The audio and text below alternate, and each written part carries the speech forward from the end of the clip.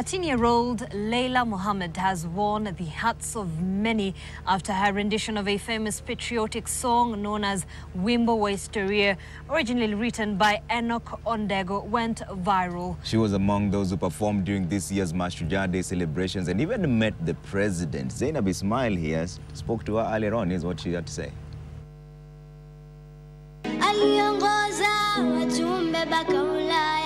Hi, I'm Leyla Mohammed. I'm 13 years old and I absolutely love singing.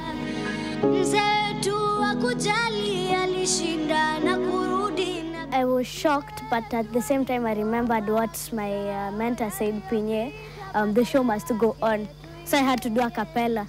So it was like kind of mix.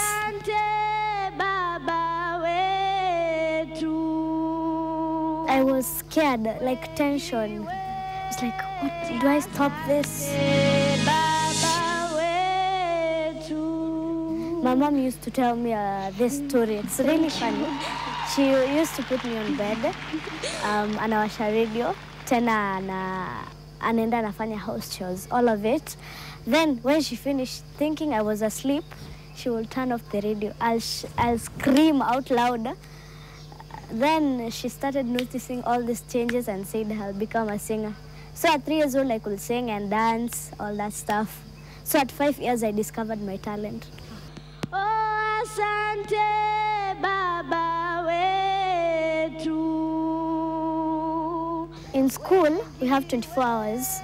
So I usually use 12 hours at school. That's really good. And we have a leisure time for that.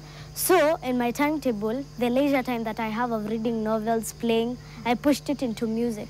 Just follow your dreams, because everybody has a unique perspective in this life. Don't let peer pressure get into you, because I've been through that many times. They tell me I force my voice, but I usually tell them, force like yours, force your voice like mine, so you can have a voice like me.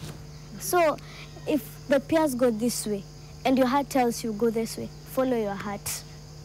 Ilikuwa Oktoba 52, watu wote tulisikia Kenyatta ameshikwa. Hakushikwa Kenyatta peke yake, lakini alishikwa na mabingwa Uhuru.